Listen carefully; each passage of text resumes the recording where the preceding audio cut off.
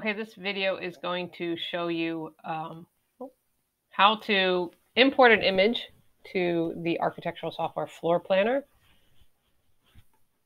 So let's start with finding the floor plan that you want to actually trace in Floor Planner. So this is a house that I had already picked. I assume you have already picked a house as well. And you want to come down to where the floor plan is and make sure that you can zoom in such a way that you get the entire floor plan and the size that's listed here. If you don't have a size listed here on the drawing, some floor plans don't, that's fine. You'll just have to go down into the text down here and they will always have the outside dimensions listed, depth and width. Now, hopefully it's obvious to you which one's depth, which one's width, but or the way it's written. Depth is typically front to back, and width would be the side to side of the house. So anyway, what you want to do is open your snipping tool. So I'm going to click this. If you're using a Chromebook, you can use Control-Shift and the Switch Windows tab.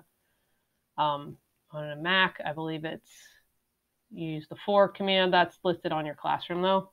So just snip the image. And I'm going to make sure that I get the dimensions that are listed.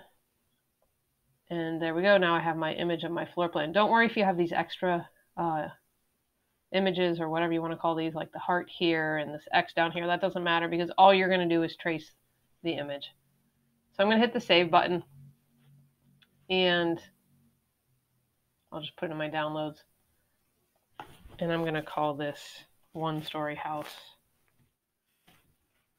image to trace. You can call it whatever you would like and make sure that you're saving it as a JPEG.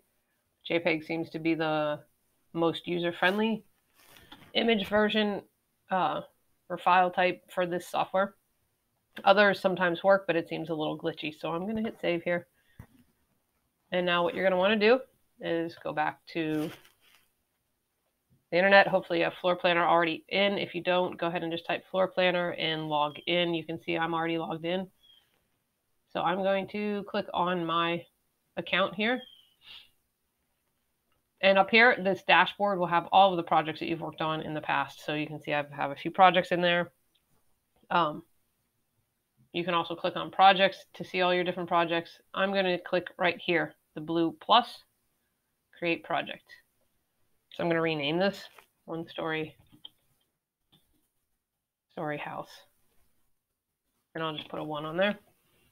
You can say it's in the US. You can type in the address if you would like to specify an address and so on. And I don't think, you don't need to do anything for a template and hit create project. So now this is how you would want to start.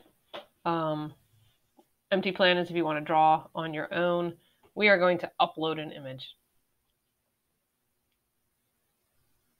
So you hit upload an image and now you'll see it's waiting for you to actually choose a file here. And if I go to my downloads where I saved it, there's the one-story house image, and I'm going to hit open.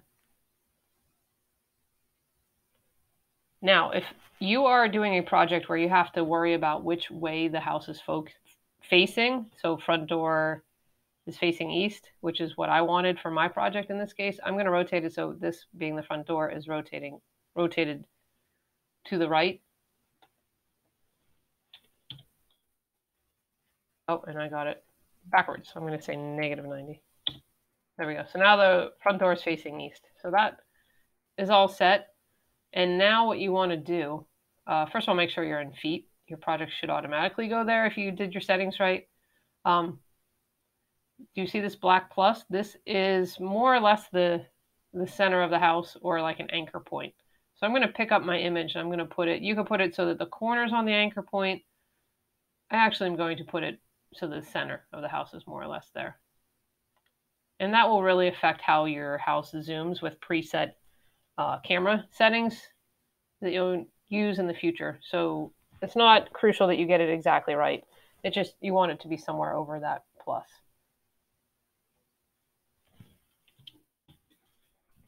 Okay, now that I have moved my image, you can see I lost the menu that was up here.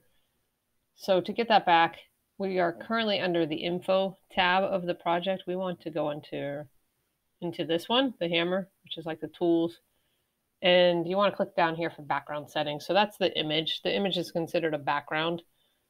Now, right now, the problem with the image as we have it is that our image says that it needs to be 28 feet wide, but if I measure this, it is not 28 feet wide. It is around 20. So we're not horribly off. It's not only a foot or two, but it's still nowhere close to what we need. So I'm going to click on background settings, and what you need to do here is say set scale. So it tells you right here, you want to draw a line next to something you know the real life size of. So we obviously know that this width here, or sorry, I guess it's the depth now, is 32 feet. So I'm going to click on this, but before I do that, I want to scale in. If you rotate your mouse, your middle mouse button, you can get in there, or zoom in how you normally do on whatever device you're using. To pan, you can't pan with the middle mouse button. That instantly starts drawing your line. So that was like a mistake I wanted to show you. I hit escape. And if you want to zoom really close in and you want to pan, what you want to do is hit the space bar and then move your mouse, and you'll see now I'm simply hitting the space bar and I can pan around, or panning means to pick up the image and move it. So now I'm going to click to draw my line, and it's just easier to zoom back out and move over and then zoom in. If you zoom over where you want to zoom into, it'll zoom right to that spot. So there we go. Now I'm going to zoom out so you can see what I traced. And you can see that I have a line that's going from the front to the back of the house, and it wants me to enter the length, the known length of this. So I'm going to say it's 32 feet. And check. And you can see my image got bigger. And so now what I would suggest is do it one more time, because the first time you were, decently far off. So zoom in and try it again. The more times you do this, the more accurate your dimensioning will be, because you're getting closer and closer to that black line every time. I'm going to type 32 feet again. And it didn't move too much. So we must be good. But rather than just assuming that you're at the right size, what I would like you to now do is, I'm going to get out of that and go to your info tab, and I would like you to draw a dimension to make sure that you got it at the right size. So I'm going to click up there. Oh, sorry, I did exactly what I told you not to do. I'm going to delete that dimension. To pan, I'm very used to using Revit settings. To pan, you can't hold your mouse down. You have to hit the space bar. So, and now I'm going to zoom back in to make sure I get pretty close to that corner.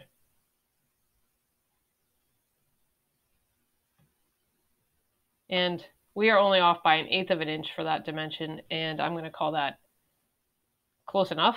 One, we don't even know if the arrows are wrong when I placed the dimension versus the scaling. So you want to do the same thing going this direction, just to show that you have the right width and depth of the house. And if you're doing a project or an assignment where you have to snip this image, go ahead and snip that once you have both dimensions there. And I would like to see the dimensions in such a way that you actually could see them easily.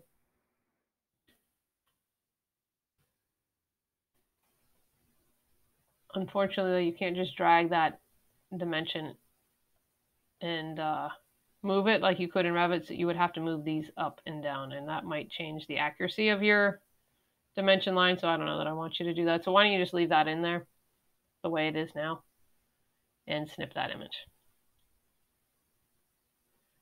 That's it for now.